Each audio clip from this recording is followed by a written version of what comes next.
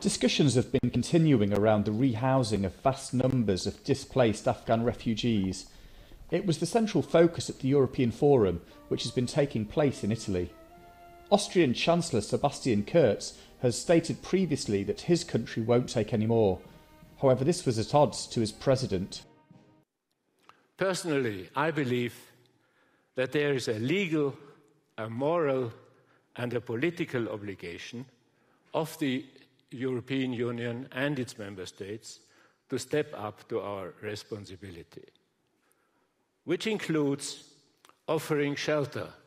Greek President Katerina Sakellaropoulou had a similar take. There is no doubt that Europe is now standing at a crossroads, faced with such current and future challenges. At least 12,000 people have been evacuated since the start of the rescue effort.